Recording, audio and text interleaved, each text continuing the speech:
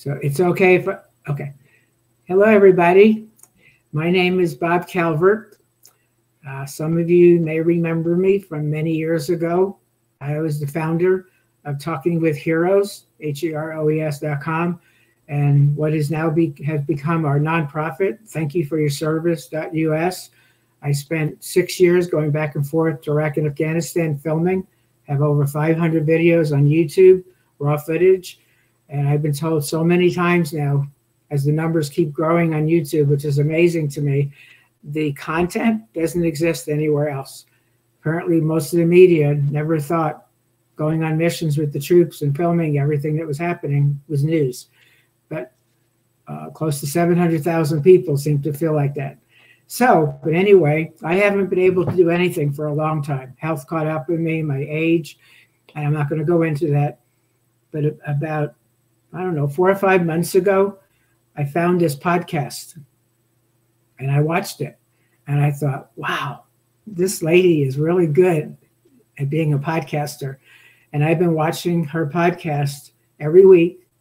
And if I can't make it that Tuesday because of a medical appointment, I go back later and I watch it. And I put my comments and I'm sharing it just like it was my own program. Her name is Amanda Huffman. She's an Air Force veteran. And she also is a military spouse.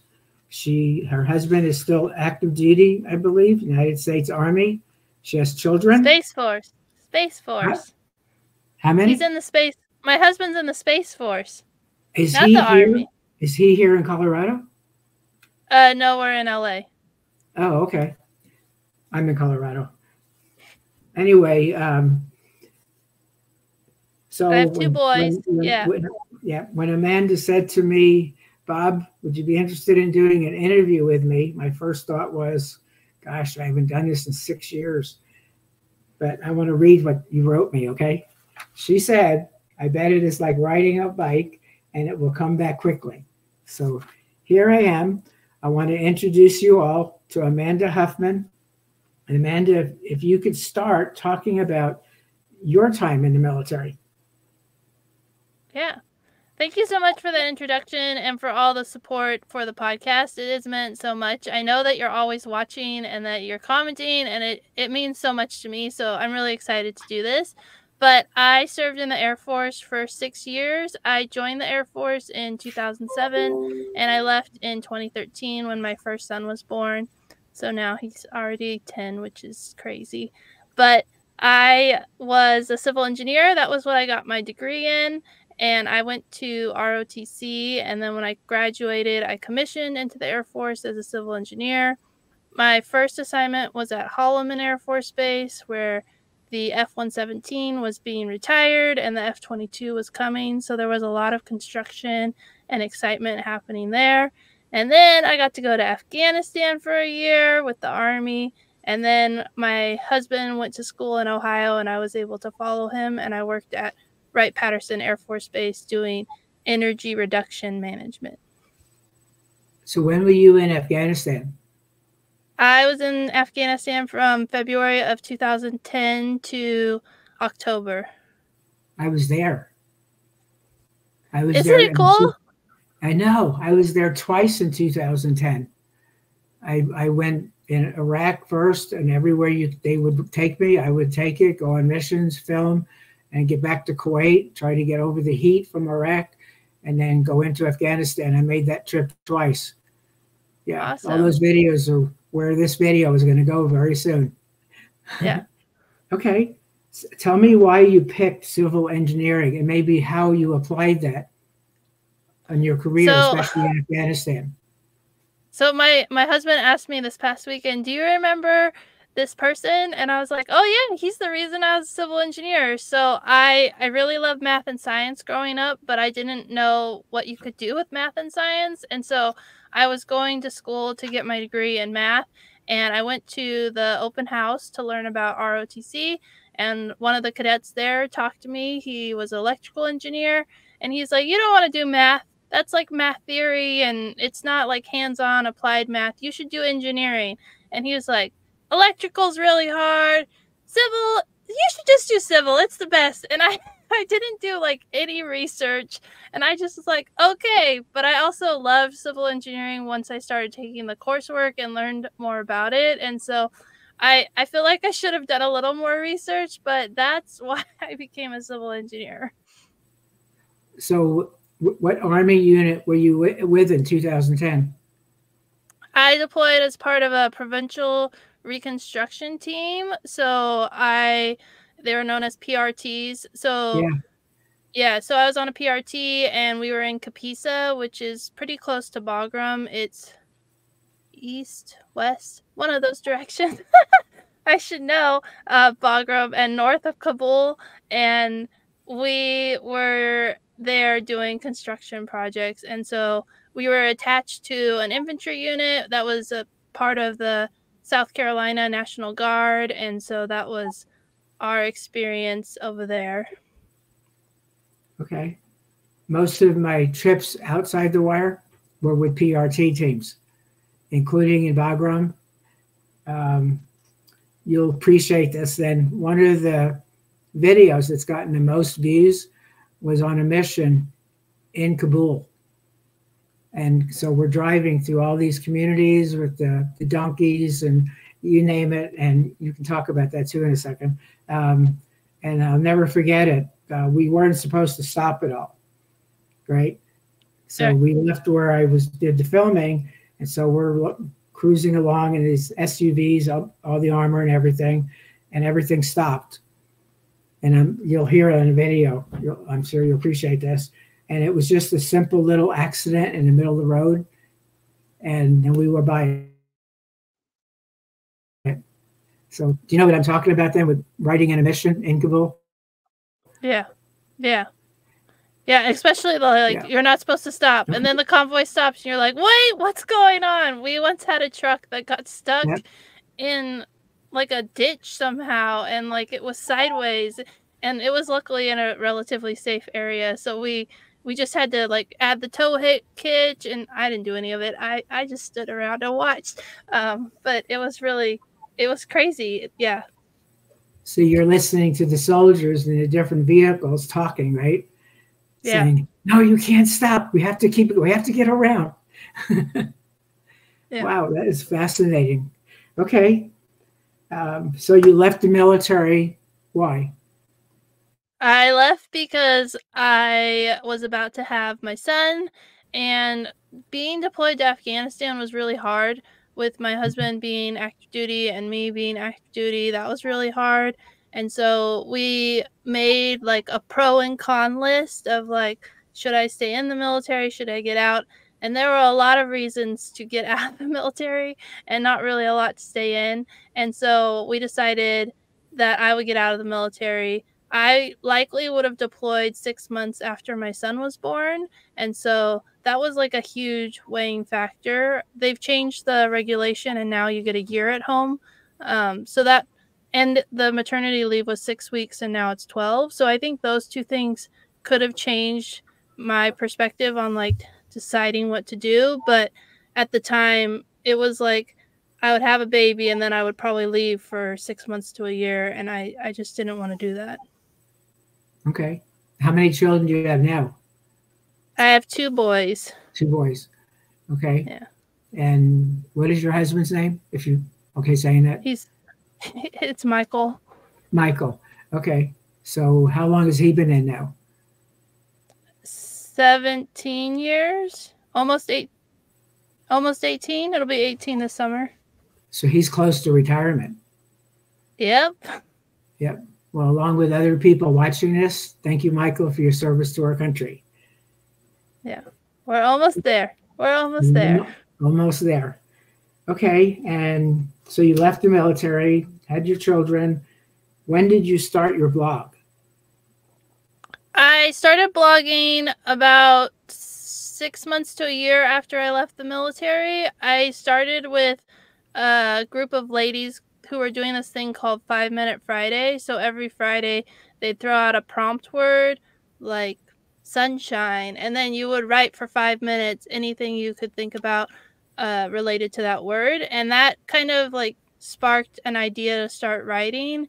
And I did that, and the blog slowly grew over time, because my son was less than a year old, so I'd find like 5 minutes here or there and try and make it all work, and then I just would find more time to write, and then just kept sharing stories about motherhood, about being in the military, and I didn't know what I was doing, but I've learned a lot since then.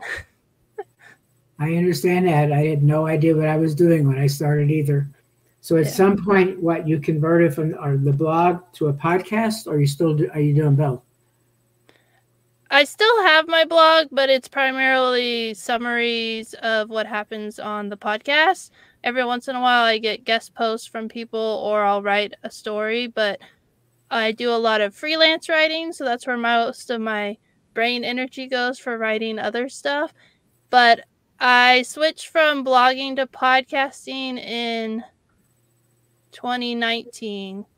So I had started collecting stories of women in 2018, and then we moved across the country from LA to Virginia, and I was really overwhelmed with trying to get all the stories, and my friend was like, "Why don't you just do a podcast?" And so I said, "Sure, let's try that." And then I started working on it in October of 2018, and then I launched it in January of 2019. Cool. Well, I've listened to a lot of your podcasts. Just so people will probably repeat this again. You're on Tuesday mornings, 10 a.m. Mountain Time, and you're on Facebook, LinkedIn, Twitter too, right? Yeah. Okay. And before we go off the air, let people know how they can find you. Okay. Yeah. All I can say is that every single program I've listened to has been awesome. The stories are incredible. And do you want to talk about maybe some of the guests you've had on, maybe Darlene or others? Yeah. I mean, there's over 270 podcast episodes. I started doing them with video, I think in the last year. It hasn't been very long. So a lot of them are just audio interviews, and you can find them on like Apple Podcast or Spotify. And then I also upload them onto YouTube. So I'm on YouTube, but I don't run them live because you can only use 3 streams on StreamYard. So that's why it's on LinkedIn, Facebook, and Twitter. And so I've got to interview one of the first women who made the rank of general in the Air Force, General Wilma Vaught. And so she actually came to my house when I lived in Virginia and sat at my kitchen table, and we got to do her story. Nice. And she deployed to Vietnam, not as a nurse. She was like a comptroller. And so she deployed and told us about her experience of being in Vietnam at a time when very few women were there, and especially women who were not nurses. And so that was really cool to hear her story and just hear her advice and the challenges that she faced of like men not wanting to serve under her. And then really early on in the podcast, I had the chance to interview, Deborah. Now I'm blanking. She was the Secretary of the Air Force.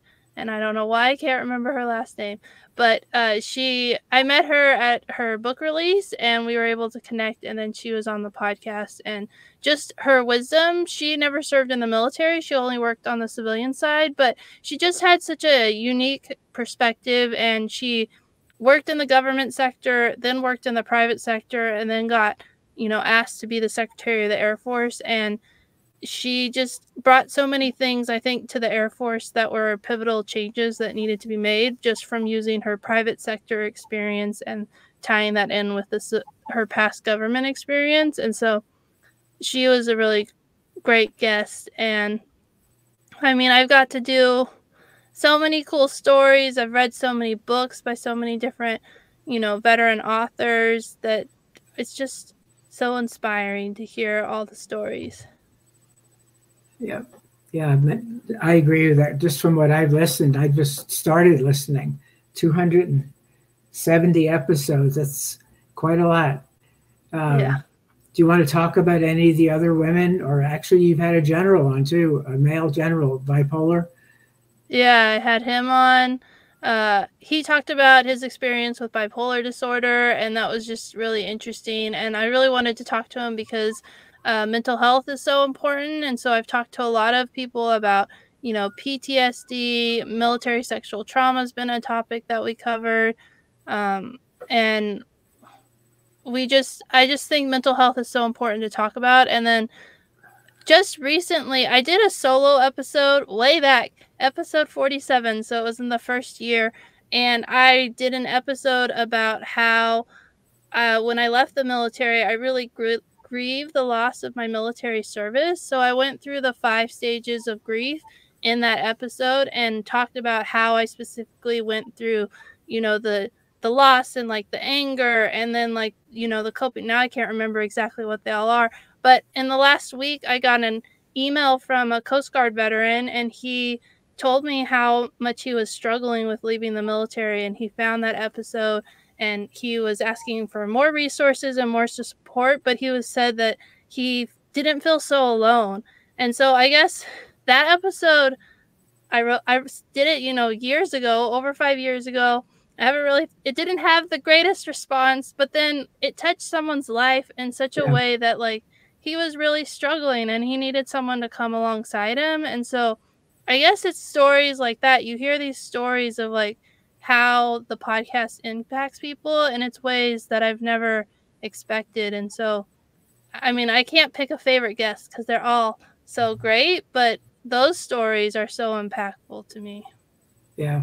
I remember, I think it was one of the first I listened to, Darlene, a Navy commander. Was it 26 years of service? Yeah. She's very interesting. You started talking about mental health. Do you want to talk more about that, your mental health journey? Yeah, so I've just recently in the last year been rated with PTSD from the VA and went through the disability claims process, and I was surprised by the results that I got, because I always have this like imposter syndrome that, I didn't do this enough or that, so do I really have PTSD? But I've gone through one-on-one therapy, I've done group therapies, and I have all these tools like meditation and other things that I use to help me in my life. But I was really struggling when I left the military because of the loss of purpose, but I also was dealing with the trauma from the deployment. And for me, I think it wasn't really the combat, it was some of the things that people on the team did, like spreading rumors and lies. So my mental health challenges came a lot from being betrayed by the people that I served with and how that impacted me. I think, is it this week, the moral injury episode came out, and that I think is where like a lot of the trauma came from. And when I was talking to Jamie about moral injury, I was like, oh, that's why it impacted me so much, because these were the people I was going off base with who were supposed to protect me, and then when you're inside the wire on base, they're stabbing you in the back. And so I've had to work through a lot of forgiveness and, letting go and learning to trust people again. And so that's been really impactful for me. Yeah, Jamie talking about that was really moving. You could tell how she was talking. She was very emotionally attached to what happened to her. Yeah. Okay. I remember doing interviews inside the wire, and I'd hear people telling me, well, there's no reason for you to interview. I'm not really doing anything, right? What I'm doing is not worth it. And I would tell them, I'd say, everybody has their role. And if you just take a few people out of that, it could cause chaos. Everybody supports each other, right? And so I did some pretty good interviews with that. My daughter, by the way, was in the Army. And she never got deployed, though, but she said some of the same things. And I told her, I said, what you did was very important. Anybody that puts their life into going into the military, right, or first responders, firefighters, right, whatever their job is, whatever they're doing, it's all important. Yeah. Well, and the people on the front lines can't do what they're doing if they're not getting taken care of. Like, exactly. I interviewed personnelist, and she was like, I never went off base, and I was like, yes, but you made sure we got paid, and you made sure that like we were taken care of, and we couldn't have done our job if we weren't, if our families weren't taken care of by getting paid and all the things that we needed to do. Yeah. So what do you have planned next? Some of your Everyone programs. keeps asking me this question, like, what do you have planned next? I take the summers off, but I don't stop the podcast. So I actually could tell you like all the episodes, because I have a few more to record, and then I'll have the whole summer ready, because my kids are 8 and 10 and they still like me. And so we have summer plans to go exploring together. And so I am planning on re-releasing the series that I did in March on Women's History Month, because I did that just live, and they were extra episodes that I haven't actually put on the podcast yet. So those will be coming out again. And I have got to interview someone who was in the Canadian Air Force. And so I'm excited to share her story and talk about what her experience was like. And there's more stories of women. And then I have a few like other random episodes that are more special episodes that I did just for the summer. So there's a lot more fun to come, but I'm kind of just gearing up for summer, because my kids are like so important, and that's why I, work from home and have a part-time job so that I can spend time with them. And so I'm gearing up for that, and then in the fall I'll kick it all off again and figure out what's next. Yep. My world is God, family, and everything else. Yeah. So my two youngest grandkids are 9 and 11. And I hope I'll be able to spend time with them this summer. It's really important to do that. Take trips. I've noticed you're taking some really neat trips. It's important. Everybody's having fun.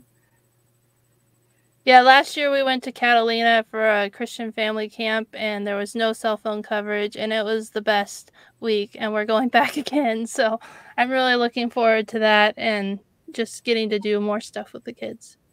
Yeah, there's a group up by Denver called Project Sanctuary.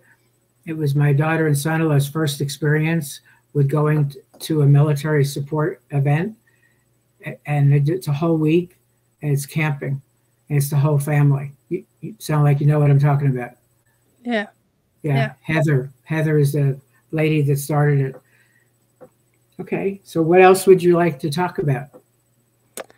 I mean, I think one of the things that you mentioned before we started was how watching my show inspired you that you should like start sharing it, and now you're doing this interview. So I guess I want to like tell veterans and who are watching, like, you can do something like so tiny. It can seem so tiny, but it like really has an impact. You're supporting me. I'm sharing these stories, and like we're working together and collaborating. And when people tell me that I inspire them, I'm like, really? I just doing my own thing. But it's really cool that you can do something you love and you're passionate about, and then see all these ripple effects of like how it's affecting other people. So follow your passion, do that thing. Even if it only impacts one person, that's one person, and that really matters.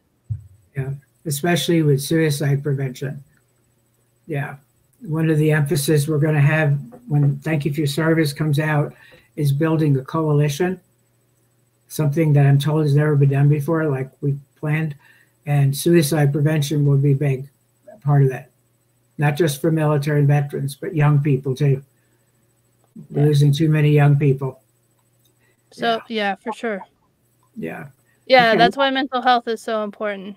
Right, exactly. Okay, well, when the website's ready, you'll be able to register women in the military and pick any categories, which in your case, there'll be a lot of categories. Just check all those boxes.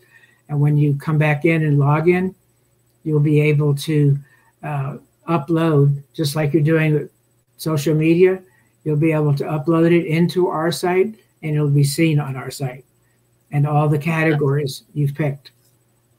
And I think That's it's very, awesome. yeah, I think it's very important what you're doing. I really do.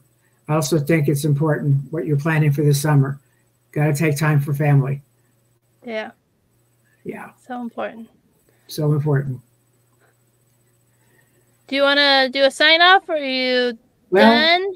one of the things I've always done on all my programs, I didn't always do them on the missions in Iraq and Afghanistan. It's just things are happening all around me.